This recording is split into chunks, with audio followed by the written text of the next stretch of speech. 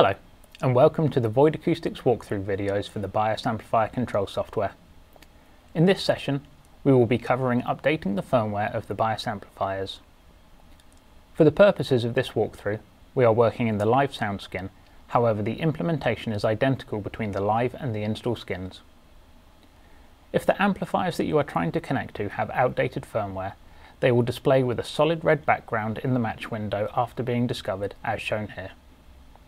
At the bottom of the match window, click on the text to be taken to the system list to update the firmware. The system list will display the model names, the current firmware version loaded onto the amplifier, the serial number, and finally the IP address. Click on the Select menu, then press Select Outdated. Finally, click on the Update button to begin the installation process. Note that Armonia does not automatically download new firmware with a software update, and instead relies on the discovery of an outdated amplifier to prompt the firmware download in the background. As of such, it is important to make sure that you have an internet connection the first time an out-of-date amplifier is discovered. Once the firmware has downloaded, it will be automatically available in the future when discovering amplifiers with outdated firmware, regardless of internet connectivity. If the update button is greyed out, then the firmware has not yet finished downloading in the background. This can take some minutes. A pop-up box will confirm the number of units that will be updated.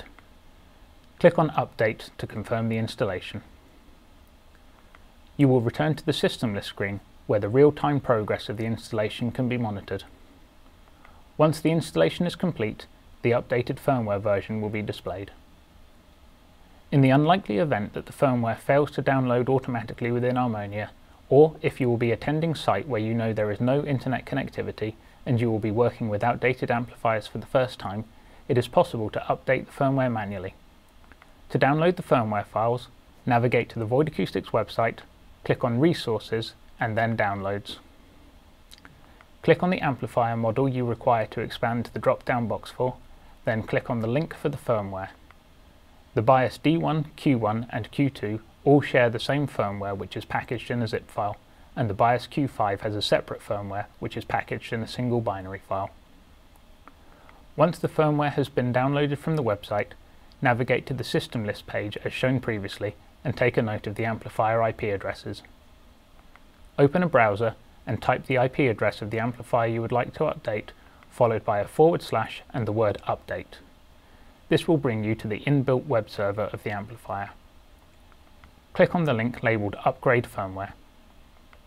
Now click on Choose File and navigate to the firmware file required.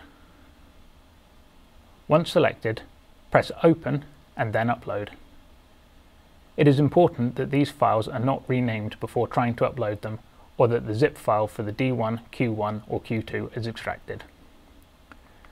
The status of the upload will then be displayed on the bottom left of the browser. Once uploaded, the installation progress will be displayed. When the firmware has finished installing, the browser will revert to the default web app screen. Navigating to the system list within Armonia will confirm successful installation by displaying the current firmware version installed. If you have any questions or need further guidance, please feel free to email support@voidacoustics.com or phone the office on +44 1202 666 006, where either myself or another member of the team will be happy to help. Thank you for watching.